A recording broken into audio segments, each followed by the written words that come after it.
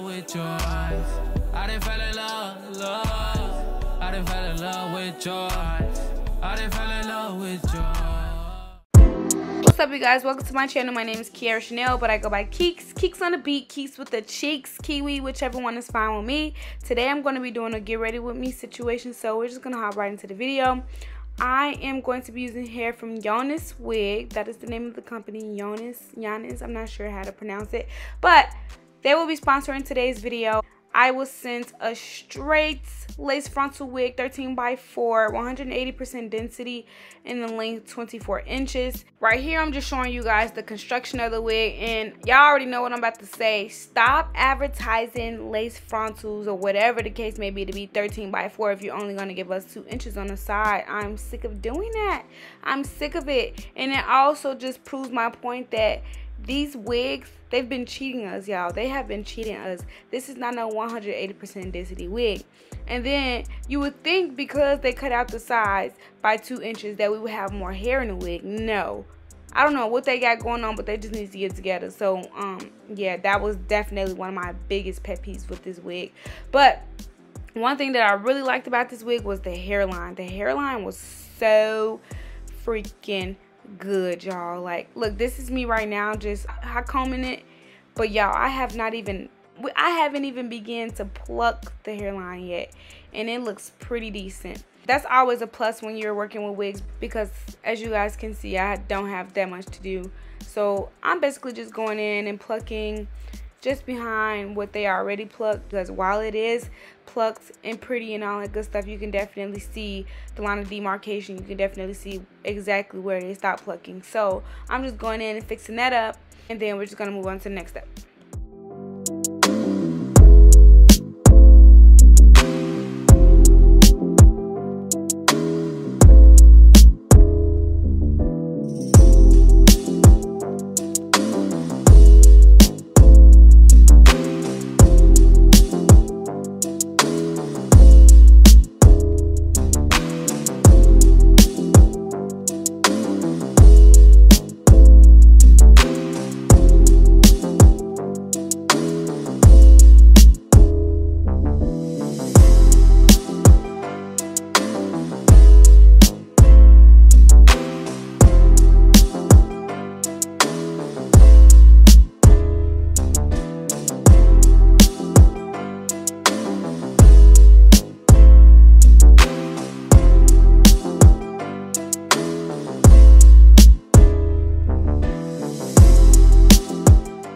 Okay, so before I filmed this video, I went to my Instagram story and I did a poll. I asked you guys if I should do my hair bone straight or should I do body curls, and you guys voted body curls, so that's what I'm going to be doing right now. I don't know what size barrel this is. I want to go with, it's a 1.5 inch barrel by Chi. I'm sure I got this from Sally's. But yeah, I'm just going to be curling the hair, and I'm taking really big sections because I want like very loose body curls. I don't want them to be super tight or anything like that. So I'm just going to take big sections and then curl them up and then pin them. I kind of like to start in the front because this will give the curls in the front, you know, an opportunity to set a little bit longer than the rest of the hair. When the curls do fall, the front curls aren't going to fall, you know, as quickly as the back, which is fine with me. So yeah, I'm starting in front, and then I'm also going to curl simultaneously. So anything I do on my right side, I'm going to do on my left side. This is just a little sidetrack, but follow me on Instagram, y'all, because like I said, I like to be very interactive with my followers. I'm trying to grow my following as well. But in terms of like what type of videos and type of hair tutorials, I like to ask you guys because obviously you guys are the one that's watching it. So yeah, follow my Instagram, you know, stay in the loop, help me out with my little hairstyles and whatnot, all the good stuff.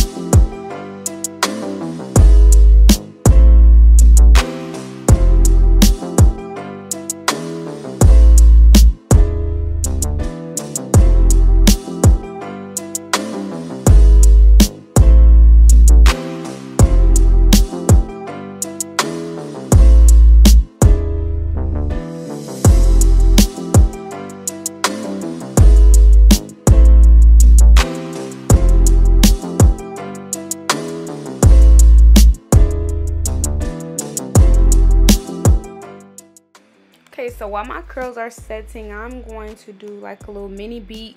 This is like something I like to do when I don't want to do like a full face, but I also, you know, don't want to have like a bare face because like my hair be done. So yeah, I'm just going to fill in my eyebrows a little bit. My eyebrows are microbladed, so I really don't have to fill them in as much. And yeah, then I'm going to take some concealer. I think I'm using my Tarte Shape Tape concealer. Yeah, I want to say I'm using Tarte Shape Tape in this video for sure. I'm going to use that to carve out the bottom part of my eyebrows, and then I'm also going to take it all the way down over my entire lid because I am going to add a little bit of eyeshadow. But yeah, I'm going to do that, and then I'm also going to add a little bit of concealer underneath my eyes, and I'm going to let the concealer underneath my eyes sit a little bit while I'm blending out the concealer that's under my eyebrows and on my eyelid. Immediately after that, I'm going to blend underneath my eyes because it has been sitting for a little bit. And one thing about that Shape Tape, it dries down pretty quick, so you gotta be working real fast with this concealer. It gives a very good coverage though. I really like it.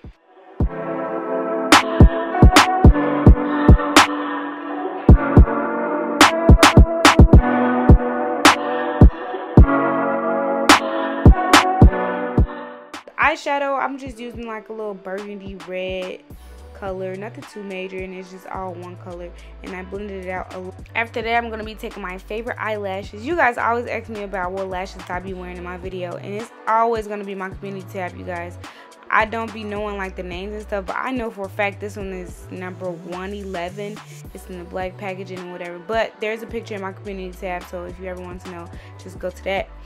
After that, I'm going to be taking some setting powder. This is Juvia's Place Gobi, and y'all, this is the truth. I love this setting powder. Like, it gives a very soft, like faux filtering finish. Like, I just be looking fine as hell when I put this powder on underneath my eyes, and it does a really good job minimizing the creases. That's all I do to my face, and then I put my little lip liner and lip gloss on. Moving back into the install, I'm going to be cutting the lace using the razor blade. Make sure you guys are being very careful when you cut your lace, because if you're not careful, you will definitely cut the fuck out of your skin, and that's not going to be a good feeling when you have to put alcohol or, you know, product or anything like that on your skin. So I'm cutting the lace using a little jagged motion, and then I'm going to follow up with some glue because not all of the lace is tacked down. I'm using my Stick and Slay adhesive. You guys can find this at fromkicksboutique.com. I think my site is still down right now, so if you do want to purchase, you feel free to DM me. But yes, my Stick and Slay adhesive, I'm going to be using that to just tack down all of the loose ends, and then after that I'm going to tie my hair down, and then we're just going to keep going. I'm not sure what type of lace this was. I'm just gonna go with, it's a regular brown lace because it was very durable, and I was having a little bit of trouble with melting it into my skin, but nonetheless the look came out pretty seamless. But the lace material is definitely on a more durable side, so I'm assuming that this is a, you know, a regular brown lace or maybe like a transparent lace, but it wasn't transparent because it gave like a little brown tint to it. But yeah, it was pretty decent. It wasn't too bad, but that was just something that I noticed.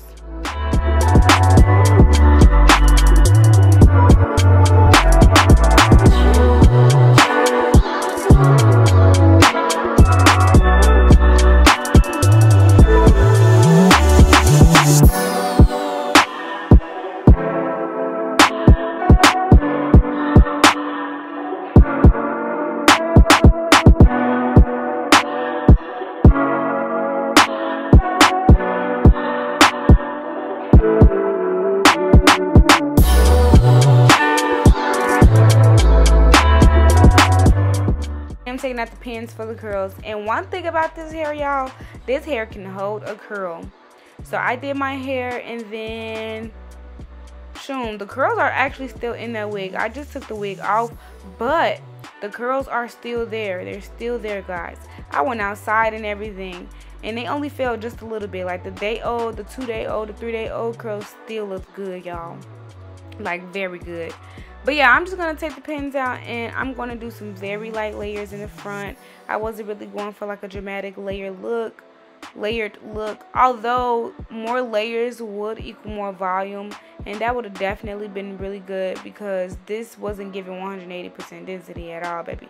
But yeah, I'm just, you know, cleaning up my part, and then also combing out the curls to give it a more looser look. And then I'm going to be doing my baby hairs. I definitely went with big and bold baby hairs this time. So yeah, y'all already know the deal with the baby hairs. Make sure you cut them, but not too short. Use like a small curling iron or something like that to curl them, and then you proceed to lay the bitches.